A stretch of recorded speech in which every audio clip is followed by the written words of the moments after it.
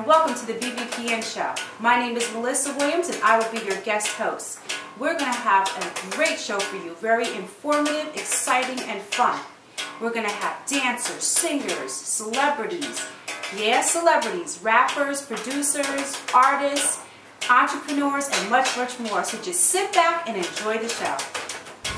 Hi, and welcome to another episode of the BBPN show. I'm Melissa Williams, your host, and today I'm here with multiple jurisdictions prosecutor James Butler. How are you? I'm very well. Welcome to the show. My pleasure. Thank you very much. So great to have you. I've been trying to get you on the show for quite a while. My schedule's kind of difficult, so we do what we can. I see. I'd like to start with asking you, how does crime affect the community? Well, I've been a municipal prosecutor in Asbury Park for quite some time, and crime affects the community to the utmost because of the fact that when you have crime, you have fewer people coming into town. And it's, we have a lot of restaurants in town, we have a lot of shops in town, and we need people to come into town because those shops and those restaurants provide taxes. Actually sustain the town. They sustain the town. Right. And without those different types of stores, what we have, number one, is we don't have the ratables, and we don't have people coming to town, and then we don't have people who are even looking to move here because they're not coming to town to see how nice the town is. Even though it's a beachfront property, they're not coming to town to try to make an effort to buy here or to even eat here. So if the crime isn't managed somehow, it's going to wind up putting us in a situation they have in Detroit, where the town winds up having to file bankruptcy. And of course, file bankruptcy. No one wants to do that. And the town of Asbury is only like 1 square mile in either direction. Correct. So for such a small town, and we're a beachfront property, so you would imagine that people from New York and all over would want to come here, and we would be a thriving town. They do, and they have started, but they need to continue. That's the problem. Asbury Park has to continue in their movement. The crime has to keep going down. I think it's gone down some. It has to keep going down. We have to keep making inroads with respect to the crime, and then continue to bring people in. And we also have to get people in to sustain them, because we have some beautiful restaurants in town, and sometimes they wind up closing. I just don't understand how restaurants with such tremendous food wind up closing. The reason being because of the fact that people are afraid to come into the city of Asbury Park at night. That's a problem. Do you think that when unemployment increases, that certain crimes increase in the area, Well, such as? That's always. There's no question. Whenever there's unemployment, there's always increased crime.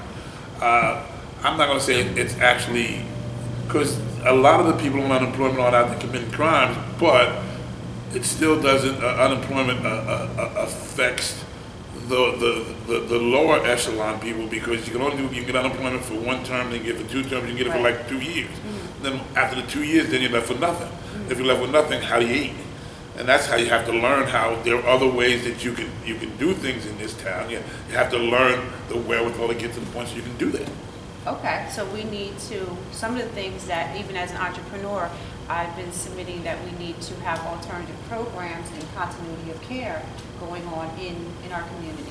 No question. You have some resources available. You have social workers in the town who can help people do those things. We have a social worker in Asbury Park who works together with the court. He can help, and there's many programs around it. They're there, but people don't know anything about it. And I think that part of the problem is getting the word out. If you get the word out to the community, more publicity, absolutely. If you can get the word out to the community, then at that point, then we're halfway there. The word gets out to the community. Maybe at some point in time, we get some people employed. We get some people into training programs. We need to know about more training programs. Exactly. We need to find out how to more education for people, money, help, resources. Exactly. Resource information is very vital. It is, and we also have to start training and explaining to children at a younger age. Yes. Because years ago, I used to have programs that we used to go to the middle school. We go to the elementary school. We go to the high school. And something happens between the elementary school and the high school. Okay. And that's the middle school. And crazy things happen in the middle school. Good things are not happening in the middle school. So we have to change that, because that's where we lose a lot of our young people in the middle school. Absolutely, I agree with that. Now, what is the difference between, just so some of our young people know, what's the difference between a misdemeanor and a felony? Or do you even How does that work here in the town? A lot of people think that they say, well, is this a felony? Is this a misdemeanor? We don't deal in misdemeanors or felonies in New Jersey. We just don't. Wow. We deal in, what we have in New Jersey is we have a local town ordinance, which is called a borough ordinance or a city ordinance or a township ordinance. Okay. And then we have a petty disorderly persons offense, a disorderly persons offense. We have a 4th degree offense, 3rd degree offense, 2nd degree offense, and 1st degree offense. Local ordinances are not crimes, okay? Petty disorderly persons offense are a crime. That's punishable by a maximum of 30 days in jail or $500 fine. A disorderly persons offense is punishable by a maximum of a $1,000 fine and 6 months in jail. A 4th degree offense is a maximum of $15,000 in fines and 18 months in jail. 3rd degree offense is 3 to 5 years in prison, $15,000 fine. A 2nd degree offense is between 5 and 10 years in prison, and a 1st degree offense is between 10 and 20 years in prison. So we don't, and when you talk about a misdemeanor and a felony, there may be some things in New Jersey that may be a misdemeanor and may be a felony in New York. It's all according, and that's a line. And I don't know the line of delineation because I don't practice law in New York, and I don't deal with misdemeanors and felonies. So it's a difficult scenario to give you an answer, but we don't deal in those that terminology in New Jersey. We just deal with those. And the other thing is that it doesn't matter if you are a juvenile considered under what age? Is 17 or under 18 considered a juvenile? 17, 18 years old. Oh, I'm sorry. 17 years old. If you're 18, then you start with the big court. Okay. 17 and under, and the degree of the crimes are still the same. Absolutely. Even though you're in juvenile court, and you have a shot, at least a better shot, at maybe trying to get that expunged, all according to what the nature of the charges are. When we right, talk and I about wanted to talk about that, but what I wanted to say specifically is that whether or not you are under a certain age, you commit the crime, you're still going to go somewhere, whether it's juvenile hall. Doesn't mean because you are a young kid that the judge is going to be more lenient because you're younger. That's not how it works. That's the myth that everybody and people who try to use the youth to commit the more serious crimes so that they don't get caught with the crimes realize that it takes the juveniles a little more to get them to the point where they're going to Jamesburg, but there still is a punishment. For any offense that you do, there is a punishment. If you do the crime, you got to do the time. It may not be time the first time, it may not be time the second time, but there is a time that you will have to go to jail, you will have to go to the detention center, you will have to ultimately go to Jamesburg. That happens. And people also have to understand is that's the beginning of your criminal record. And that's only the start. You haven't even reached the age of 18 yet. Now what do you say? I was running a program and a young lady said to me, you know what, she said, I guess she was being charged with theft, and she said it was petty theft. But she said to me, Melissa, I am not a thief. That's what she said. I'm not a thief. But what happened was I took some food or what happened because I was hungry. What do you say to something like that? No, I know what I'm thinking. Well, what I say to something like that is I understand why you had to do what you did, but it's still theft. Doesn't excuse it. There's no excuse. It's just like if I'm speeding, if my mother's in the hospital and she's dying, and I'm flying to the hospital to get there, I get stopped for speeding. Am I guilty of speeding? Yes. If I stole something, am I guilty of theft? Yes. Is there some other way you could have done so that you didn't have to commit the theft? Absolutely. Yes. And that's because you know what, as a single mom, there was a time when, I had to feed my child, and I worked as a hairdresser. I didn't make much money. I had no transportation. And there were days when if it was snowing outside, I'd make any money. I made like $5, $10 that day because we got paid like a 50-50 commission split. Right. So I prayed every day that I would make money, but there was days when I got nothing, and I didn't steal. But you know what? There's resources out there. You know people, you have relatives, you let them know you're hungry. You know what? Even sometimes you just, but there are resources out here. There are food banks. There are places that you can eat. There are places you can go for food. There are places you can go for assistance. There are places you can go for some funding if you have a problem paying your rent. You Absolutely. can go to the churches. You can go to the towns. There's various different things out there. Theft is not the remedy for anybody because if once you steal again, it's there. and then you have a record. Then you have a record. And that presents a problem with you later on trying to get a decent job. When you're trying to get a job and they realize that you have committed these thefts, and if it's any position of trust at all, then how are they going to be able to trust you in a position of trust if you've already committed the theft, regardless of the fact of whether because you were hungry or whether or not because your children were hungry. Look, I feel for anybody who goes through that, and you know, you grow up as you grow up. I grew up in the wonderful city of Asbury Park. I grew up in the projects of Boston Way Village. That's where I grew up and lived my first 10 years there. That doesn't mean that you have to live a certain type of life. You have to always keep all avenues open, keep striving, and that's what you have to do. There are alternatives to the 9 to 5. You can also do things on your own. There are some things that you can start. Every one of us has a skill and a talent.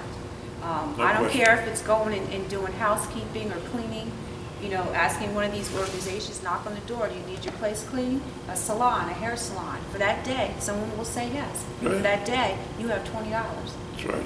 You can now eat. So my next, I wanted to get into expungement.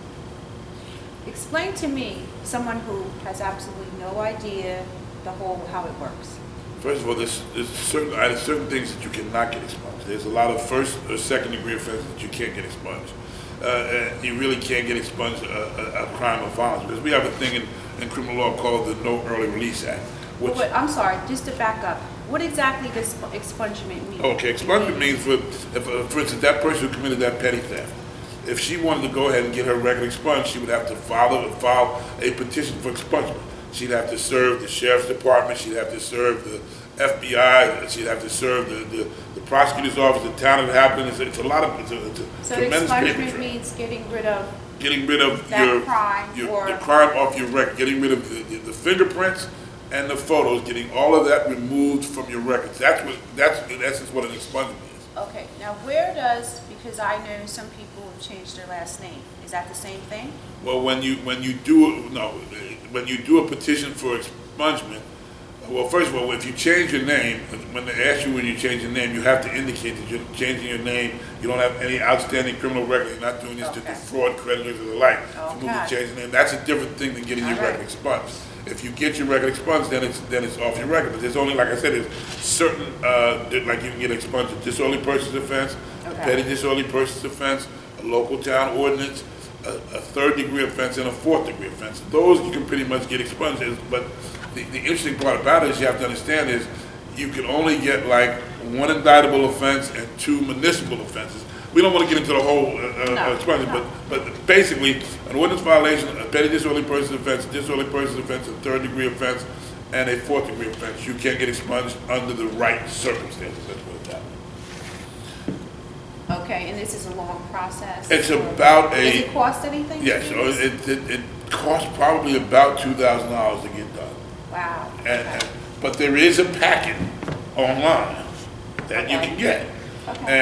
And I know some. Do you know where you can go get this packet? I don't know off the top of my head. We will try to post it. But you can get the packet for expungement. It's a huge paper trail, and you just have to know where you have to send everything. It can be done. It's easier to be done with an attorney, but you know who has $2,000 they want to give to an attorney? Ultimately, to do an expungement if you can get it done yourself. Now, I'm going to throw a little monkey wrench into this. Technology, the internet. I hate it. Okay. Anyone who's trying to, get rid of their past or something that they've done. Let me say this: Google. Let me say social sites, social networking. Google actually is like, they kind of like have footprints in the sand, or in the mud. So wherever you've gone on the internet, which you pulled up, even if you've actually, you have a mugshot, they post it online. I don't know if a lot of people know that, but if you go on, you'll see you pull somebody's name up, their mugshot will come up. As soon as you, are in booking, it's like they boom right to the computer. So Google pulls up all this information. My thing is this: on social sites, a lot of people are on social sites, Facebook and Instagram. Once Google has your footprints, expungement means what? Because now, people that are gonna, before they hire you, they can. Well, see, before they hire you, they're going to do a criminal record check. And if you got your record expunged, the criminal record check will show that you don't have a prior criminal record. But if they go on Google or Instagram or something and because if you move to get your record expunged, see, this whole computer age is a whole different ballgame. If you get an expungement, that's why you do the FBI, the Sheriff's Department, Prosecutor's Office of town, all that to get it all expunged and off of your records. However, there's no mechanism available to get it off of Google. It's just no mechanism available Facebook that I know of. It's there. And at the time, it was legitimate. You did get arrested. So at the time, so it's not like it's a lie. It was the truth, even though you got it expunged. And so I've never thought this out until right now, as a matter of fact. But if you get your record expunged and then you go to a job and the job they say, yo, you don't have a prior record, but I see here on Google that you were arrested for possession of marijuana. What happened with that? It's not on your record. I don't understand why it's not on your record. How do you explain that? And you have to go tell them that you got an expungement. It's just a whole. So you wouldn't have to tell them anything if you didn't do it in the first place. Correct.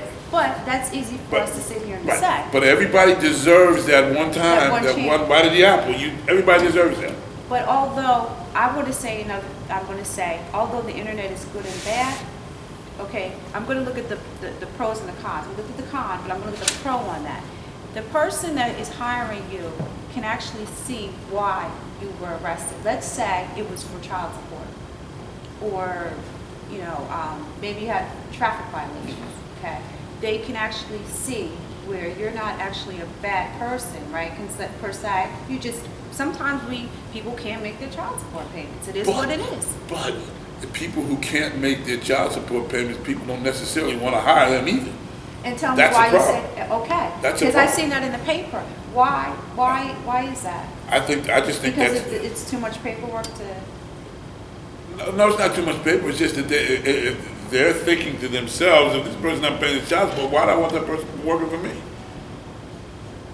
But in essence, if he can't get a job, then he can't pay his child support. If this person has a job, he can pay his child support. So it really is a catch-22. It shouldn't be a problem. But I'm just saying, with some employers, it is. It's like some employers don't even have a problem if you have a criminal record. Like we have a big program now called drug court, okay? Where people get arrested and they get on drug court. Drug court helps them find jobs, and then if there's also a thing when you go to jail and you get out on ISP, which is intensive supervised probation. Again, you get out of jail, they help you find a job. There are plenty of jobs around. Can you repeat that again? Can you just say that again? It's called ISP. And what was the other one? The first one is drug court. Okay. Drug court happens when the crime occurs. Okay, now they have a mandatory drug court for certain crimes, so you have to make an application for drug court. It's a 5-year program, and then you have to do certain things. You have to get a job, and you have to go to court, report to court once a week. If you go to prison as a result of an offense, then you can apply for a program called Intensive Supervisory Probation. That is called ISP. And if you get into ISP, then you have to get a job. So there's plenty of people out here who are willing to hire people with criminal records. But what happens with people who have criminal records is they get lazy. And they get sidetracked. Like I know a guy who I personally represented who went to prison for robbery. And he had 2 jobs working for the state. Now, how can you have 2 jobs working for the state if you've been in jail for robbery? Okay, you can do it. It can be done. As I was indicating, when people ultimately are incarcerated, there's a program called Intensive Supervisory Probation. And what they make you do if you get in this program is you have to get a job. And what many people do if they get out on ISP, some of them wind up starting their own businesses. Okay. I have a relative who went to jail, and he got out of jail, and he's never gone back. He's a successful business person in this particular town. A guy that everybody would know, Don King. Don King is a boxing promoter with the wild hair, with the wild hair dude. Yeah. Don King did like 8 years for murder in prison. Don King became one of the most prosperous boxing promoters of all time. I also know a friend of mine has another friend in California who did 10 years in prison in New Jersey, and he is a practicing lawyer in California and doing quite well. So there is a means to an end if you're willing to work for it. You can turn it around. You can change your mindset, okay? Take that intelligence that you have, and a lot of people are very super intelligent that have been. People are smart, and there's a very thin line between being bright and being criminal. Okay. I mean, it's a very thin line, and a lot of criminals are bright. That's for another show. Right. But go ahead. A lot of criminals are not bright, but there are a lot of criminals who are bright. They're very bright. And they can, in fact, move on and start their own business and make a better life for themselves by doing that. Self-taught, self-teaching, and can take the time and apply. If you can apply, that knowledge to being self-employed, Exactly. There's a lot of people who own barbershops, landscaping companies, cleaning businesses. These are the businesses. And these are businesses you can do very easily. Absolutely. Very easily. It doesn't take a lot of training. It's stuff that you learn how to do as you're growing up. You learn how to cut lawns. You learn how to cut hair. You learn how to cut hair. You learn how to clean houses, how to do your own clothes. You learn how to do all of that stuff. So you can parlay that into a business if you just put your mind to it and take that enterprise that you put all that time and energy into trying to commit something illegal, put it to something legal, and then you won't have half the problem. Absolutely. And I'd like to thank you for coming on the BBPN show. This was a eye-opener for me. What I'd like to know is if I can get you to come back on, but this time maybe doing a roundtable discussion. Sure, that'd be my pleasure.